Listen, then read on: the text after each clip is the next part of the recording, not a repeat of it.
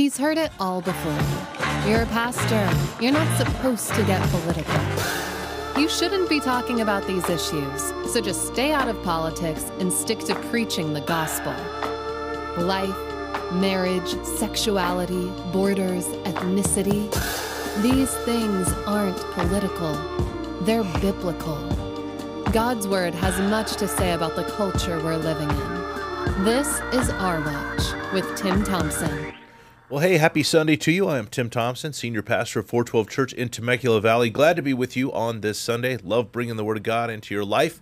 Truly a blessing to me, and I hope it is a blessing to you as well. With me, as always, is Jake Porter. He is the Assistant Pastor of 412 Church in Temecula Valley. Pastor Jake, always good to be with you. Yeah, it's always great to be here. Thanks for having me. Yeah, I love going verse by verse, chapter by chapter through the Word of God with you, getting biblically literate instead of the biblically illiterate condition most people in our culture find themselves in today. Right. And that only happens by studying the Word of God, the entire counsel of the Word of God, instead of picking and choosing and taking out what we don't like, studying the Word of God verse by verse and chapter by chapter. Genesis through Exodus, Leviticus, Numbers, Deuteronomy, all the way up to Revelation. All of them. Yep. All Scripture is inspired by God, profitable for everything God has for us to do all that God has called us to do. We're in Ephesians chapter 5 for those who like to follow along. We're going to be talking about marriage, the marriage relationship today. I love talking about marriage. I've been married for almost 30 years. Love being married. I know you've been, how long have you been married? 6 years. 6 years. Yep. So, marriage is good, isn't it? Yeah, absolutely. Yeah. When you do it God's way, it really, truly is a blessing. We're going to talk about what God's Word has to say about the marriage relationship. You and I both preached a message on this. We're going to listen to a portion of it. We're going to come back and talk more about the marriage relationship. Take a listen to this. I'm going to talk about the marriage relationship. Now, like I started to tell you, every relationship that you and I have been given here on earth is a way for God to reveal himself to us. We see that in the father-child relationship. Of course, we see it in a friendship. We can know God as friend, and that's an important thing to see in our relationship with God. There's even the master-slave relationship, or if, as we call it today, the employer-employee relationship. And that's we see that for sure. I mean, we submit ourselves willingly to God as master, and he lords over us and tells us what to do, and we say, yes, Lord. And there's a benefit to us in submitting ourselves to him. Same thing with, a employer-employee relationship. If you're the employer, you bless the employees, you give them a good salary, and you want to treat them right, and you expect them to submit to you and do the things that you ask them to do, and we see that in our relationship with God. But I think the most valuable relationship that we have, and certainly the one that reflects most clearly our relationship with God, is that of the marriage relationship. And as we talk about that, I want to first start off by making sure it is very clear that marriage is God's idea. Marriage is God's institution. It is not the government's institution. It is not the government's idea. I was very frustrated several years ago. Many of you remember Prop 8, the Defense of Marriage Act, and trying to defend that marriage would be between one man and one woman. And while I was very upset to see that a handful of corrupt judges overturned the will of the people, because we did vote for it to be between one man and one woman, prior to that, what made me even more upset is that we ever tried to let the government define it in the first place.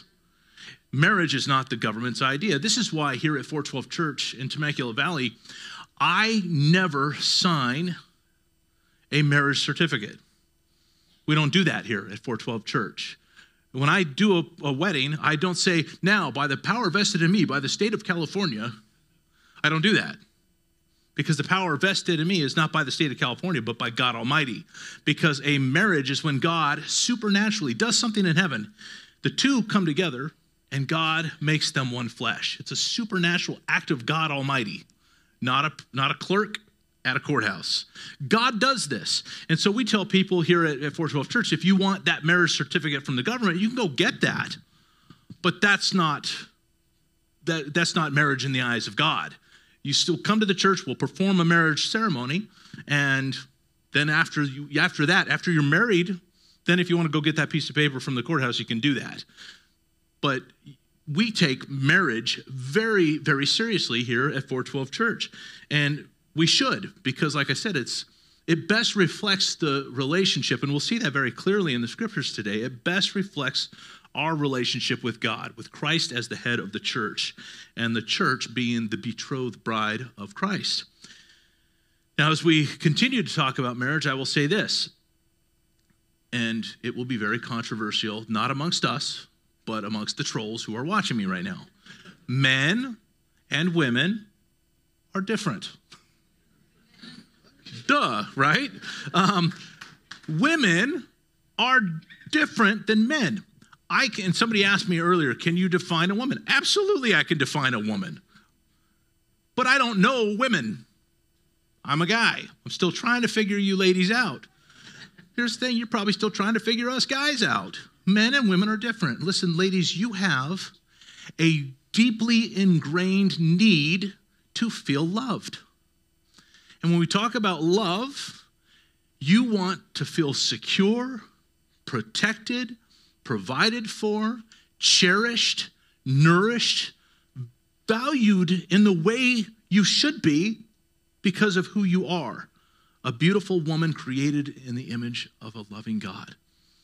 And men, you have in you a deeply ingrained need to feel respected, to feel valued in the position of leadership God has put you in. And listen, women, when a man is not respected, it damages who he is as a man, and it affects the way he does the things he does. And same thing, men, when a woman does not feel loved, it damages who she is and affects the way she's going to carry out her job as a mother and a wife.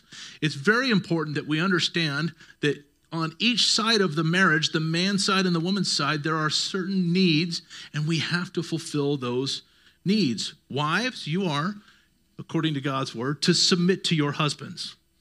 And men, you are to love your wife. Why? That is what God's word is going to answer for us today. All right, so let's get right into it. Ephesians 5, verse 22. Wives, submit to your own husbands. Now, I always love to note for all the women that listen to messages like this, God says submit to your own husband. That means you don't have to submit to somebody else's husband. You got one of your own, and you only have to submit to him. That may be some good news for some that are listening, but they should submit. Yeah, absolutely. And when they do submit, that it reveals something about the heart of that woman. It reveals the respect that she has for God's order of what the Scriptures actually determine for a husband and wife and the roles of that wife. Right. And, when a woman does this, there's 3 reasons we're going to find in the Scriptures today. 3 reasons a woman should submit to her husband. And the first one is that it shows her respect for the Lord. When she's shown respect for her husband, she's shown the Lord that she respects the Lord. And the reason is verse 22 finishes by saying, as to the Lord. So wives, submit to your own husbands as to the Lord. So when you don't submit to your husband, what you're saying is, I don't respect the structure God has instituted. I don't respect my husband as a leader, even though that's what God said should happen. I don't respect him. I'm not going to submit to him. And so when you submit to your husband, what you're saying is, I care about the structure. The structure matters. The fact that God has called my husband to lead matters. So I'm gonna respect that position he's in. I'm gonna submit to his authority, and I'm gonna show God that I actually respect him as well. And 1 Peter chapter 3 says, wives, likewise, be submissive to your own husbands, that even if some do not obey the word, they without a word may be won by the conduct of their wives when they observe your chaste conduct accompanied by fear. This is huge for women that say, well, I shouldn't have to submit to my husband because he doesn't even believe in God. Well, he could. If he sees your conduct, you may lead him to know the Lord. Yeah, he might be won over by the way that you conduct yourself. Right. That is a possibility. The way that you respect that man could have an effect on him to see, wow, okay, maybe there is something to this. Right.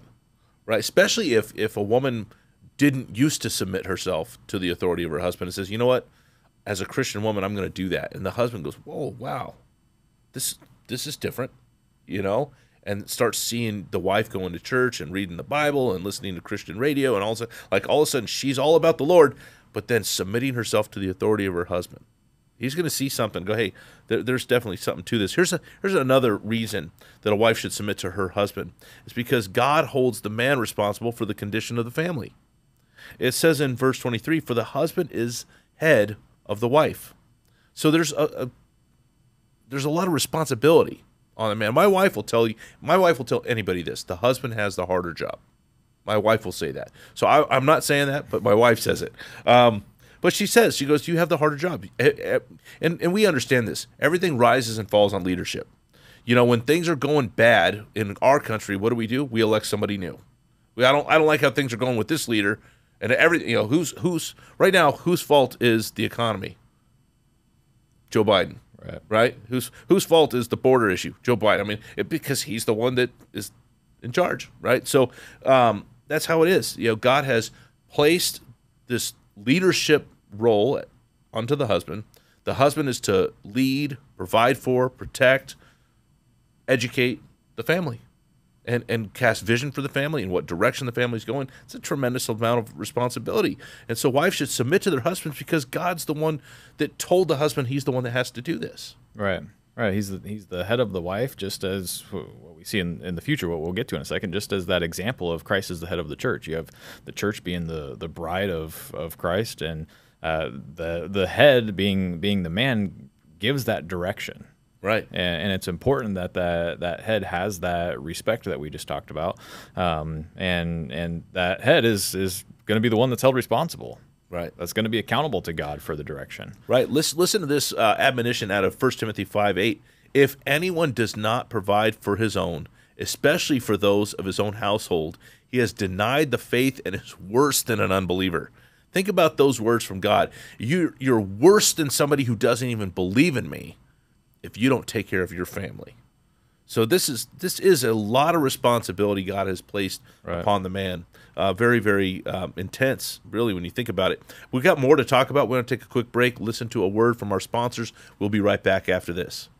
Exciting news, Riverside County. 412 Church, Temecula Valley has moved into our brand new church home, and we're inviting you to join us. Located conveniently right off Jefferson between Rancho, California and Overland, our new location is ready to welcome you with open arms. Join us for one of our 4 service times at 7 a.m., 8:45, 10:30, or 12:15. Our engaging children's ministry and youth ministry are available during the 2nd, 3rd, and 4th services.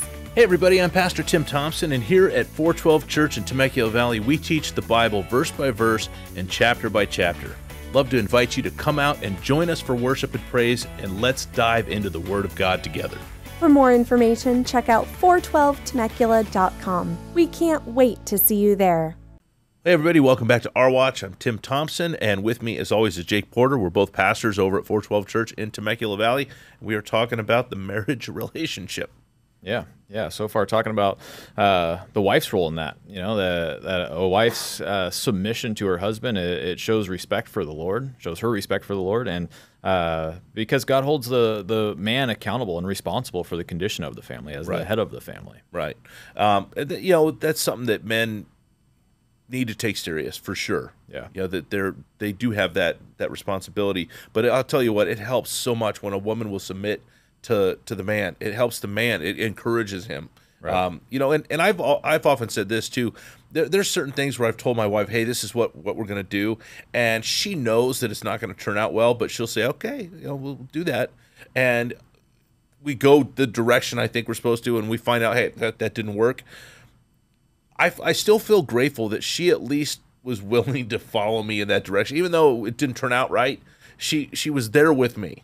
And then afterwards, she didn't browbeat me. She didn't, we shouldn't have done that. No, she's usually there going, hey, don't worry, we'll do better next time. We'll get there. Don't worry. And she's always been a cheerleader for me, and that's what a man needs. A man needs a woman to say, I'm going to be with you through it all, like we say in our vows, through sickness and health, rich or poor, for better or worse, I'm with you. And that's really what a man needs. Another thing is a wife should submit to her husband, because marriage is a reflection of the relationship between Christ and the church. And verse 23 finishes by saying, as also Christ is the head of the church. So the man's the head of the family, Christ is the head of the church. It says he is the Savior of the body. Therefore, just as the church is subject to Christ, so let the wives be to their own husbands in everything. So important that we understand it's in everything. And it's difficult for a woman. I get that. It's hard to be in that role. We go all the way back to Genesis in the very beginning when Adam and Eve fell, and there was a curse put on the earth. There was a curse put on the serpent and the man and the woman. And the man's curse was he had to work. There was going to be weeds on this earth, and we're going to have to pull those weeds. We're going to have to till the ground. It's going to be difficult to make a living. For the woman, her curse was pain in childbearing and wanting the position of leadership within the home, desiring that position of head that her husband has. So it's going to be difficult when a woman has a desire to be in that position and yet has to submit herself to somebody else's authority.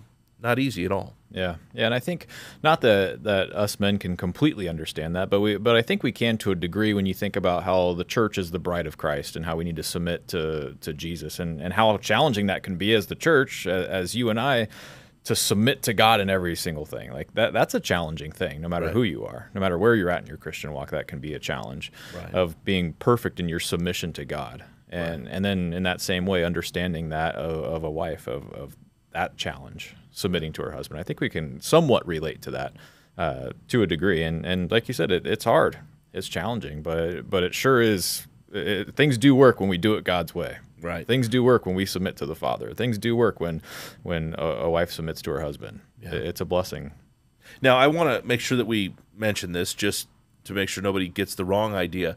What I'm not saying and what the Word of God is not saying is that a woman should submit no matter what. So if a husband's demanding that a wife engages in sinful activity, you don't have to submit to that. You look at any example in the Word of God, but whenever it's, okay, am I going to obey God or obey man? Well, you always obey God. Right. When man is telling you to go against God, you don't have to obey that. So if your husband is saying, hey, this is what we're doing, you better submit to me, and I don't care if it pleases God or not, like, no, you don't have to submit to that. And also, if a husband's engaged in physical abuse or endangering the safety of the wife or the children, you don't have to submit to that. And I've seen some really bad examples in churches where churches will say, it doesn't matter, you submit to that anyways. No, that's nonsense. It's not with the heart of God. It's not what God would expect at all. God loves women and would never want women to be in that situation, and would never force a woman to continue in sin or to continue being abused. It's just not the heart of God. Right. Now, women are to submit to their husbands. Husbands are to love their wives. And we see this in Ephesians chapter 5, verse 25. He says, husbands, love your wives just as Christ also loved the church and gave himself for her. Now, that love that we're talking about, we talked about it last week as well. It's this agape love, this perfect love. There's several words for love in the ancient Greek. You've got eros, which is this erotic love. You've got philea, which is this brotherly love. It's a give and take. It's I scratch your back, you scratch mine. You've got the storge love, which is a familial love, something that I have for my brother or my sister or cousin. But the agape love is this love that the Father has towards us, and it's a perfect love that is not an act of emotion. It's an act of the will. It's a determination to put the other person first, to put their, as we talked about last week, take off yourself, right? Take off your wants, your wishes, needs, desires. Put that down. Put the other person on.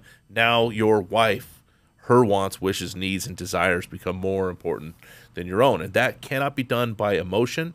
It can only be done by an act of the will. Yeah, and that's the type of love that a woman needs to feel from her husband, is that sacrificial agape love. Right. And that's the type of love that we, as men, need to demonstrate to our wives. Right. And it's the type of love that God demonstrated towards us. Right. In verse 26 says that he, that is Jesus, might sanctify and cleanse her. Her is the church, the bride of Christ. So he might sanctify and cleanse her with the washing of water by the word, that he might present her to himself, a glorious church, not having spot or wrinkle or any such thing, but that she should be holy and without blemish. So he's the one that did that work for her. He's washing her by the word. He's making sure that she is without spot or blemish. He's presenting her. So the work is done by him. And same thing with us as men. We need to love our wives, put them first, put on their wants, wishes, needs, desires, make sure that they are taken care of. Here's another thing. As husbands, we love our wives. Why? Because she's a part of who we are. You know, your wife, Nikki, is a part of you. Right. And my wife, by the way, is also named Nikki. She's a part of me. You cannot separate. And I often say this kind of jokingly, but it's true. You can't tell me, hey, you know what, Pastor Tim, I love you. I can't stand Nikki. Can't stand that woman. Well, then you don't love me, you know, because she's a part of me. She's a part of who I am. You know, it doesn't work to say, well, I love you, but not that part of you. Right. You know, it just doesn't work. You know, and men have to embrace that woman that God has given you is now a part of who you are, bone of my bone, flesh of my flesh. You know, for this reason, chapter 19 of Matthew's gospel says, this reason a man shall leave his father and mother and be joined to his wife, and the two shall become one flesh. So then there are no longer two, but one flesh. Therefore, what God has joined together, let not man separate. That woman is now part of who you are. Right. And I think it's important to love her that way. You know, we Right. think about our own wants, our own desires, our own, you know, the things that we want. It's easy to fulfill that. But that should be the heart behind the love that we have for our wife, is that we would even more so love to put on her wants and her desires and her wishes, what you were talking about earlier, taking off yours and putting on hers. Yeah. And it's because she's part of who you are. You should want to do that. Right. That's the type of love that you have for your wife. Yeah. I saw one time this guy was eating food, and his wife's like, "You went and got something to eat, yeah? Well, did you get me anything?" He said, "No, get yourself something." And I was like, "What? How could you do that? That's bone of your bone, flesh of your flesh. You know, if you're hungry, she's probably hungry too. You know, and the thing is, as men, we would say, okay, let's make sure she has food before I do, Right? because we're the provider. You know, so it's weird to me. This is this change that has to take place in the heart of a man when he's given a wife, which, by the way, the Bible says a man who finds a wife finds a good thing. If God gives you a wife, that idea of taking yourself off has to become very clear, very real, and very quickly.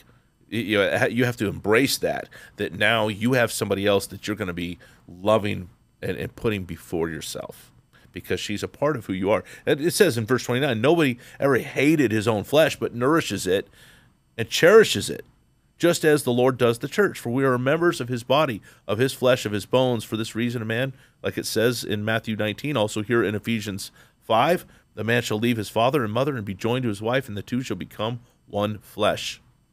We are part of one another. You hurt her, you're hurting me, you know? Finally, we just have a little bit of time left here. A husband should love his wife because marriage is a reflection of the relationship between Christ and the church. And it says in verse 32, this is a great mystery, but I speak concerning the church, concerning Christ and the church. Nevertheless, each one of you in particular so love his own wife as himself, and let the wife see that she respects her husband. It's a great mystery, but the marriage relationship truly does represent our relationship with Christ. Right. And I think I said this last week, but you do things God's way and it works. Yep. You know, a husband loves his wife and a wife submits to her husband and respects him. And it's amazing to see that the things of God's word work. Right. There's a way that God has prescribed for marriage to function. You do it his way, and you find that marriage is actually enjoyable, despite what the culture wants to tell you. Right. Marriage is actually a great thing, and it's greatly enjoyable. Yeah. Anytime I hear a man say, "Oh, I got the old ball of chains with me," like, man, you've got marriage wrong if you think that's what a wife is. Right. Why you find a wife, you find a good thing. I want to encourage you, if you are having trouble in your marriage, you want to find out more about what God has to say about it, reach out to us at the church. You can go to info@412temecula.com. The number's 412. Love to talk to you about marriage. Love to share more about what God has to say about that, so that way you can have a marriage that best reflects the relationship between you and Jesus. That's all the time we have. God bless you. We'll see you next time right here on Our Watch with Tim Thompson. This has been a production of Our Watch with Tim Thompson. We hope you're encouraged to engage the culture around you. We want to invite you to connect with Pastor Tim by going to the Connect page on ourwatch.com. That's OURWatch.com. Until next time, this is all of us at Our Watch reminding you to be bold, be strong, and to take back the public square.